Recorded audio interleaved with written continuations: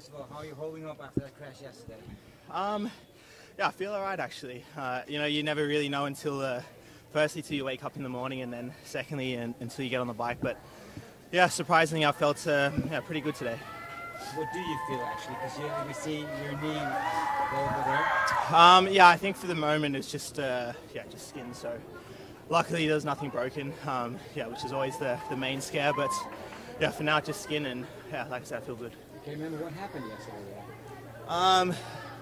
Well, yeah, obviously I clipped the wheel, but I think it was a little bit. I was always in that position, trying to think of a way to get out, and the only way out was left.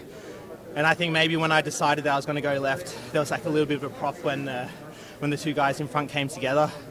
So I think it was maybe a combination of just like really bad timing. But I was super close to the wheel, as you saw, and stuff happens in sprints sometimes. Well, your form seems good. How does it affect your position and your form here, you guys? Hopefully it doesn't affect it too much. Like I said, I felt good today, so tomorrow's the important one. So hopefully I'll wake up tomorrow morning feeling good again. Yeah, how hard do you try to push today after what happened yesterday and what's coming up tomorrow? To be honest, I actually wanted quite a hard hit out just to open everything back up again, see how I feel. And yeah, today I felt pretty good actually. Usually I'm always going quite slow in the TT, but today I felt like I could push the whole time, so yeah, I was pretty happy with it. What do you think about the climb at the end? This one? Yeah.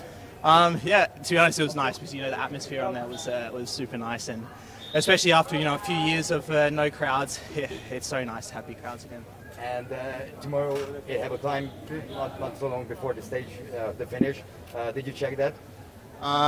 No, I haven't looked at it yet, but tonight I'll have a look, and hopefully it's not too hard. But I think I'm climbing good anyway, so if it hurts some of the sprinters' legs, it's probably better for me anyway. Good luck tomorrow. Cheers, thanks.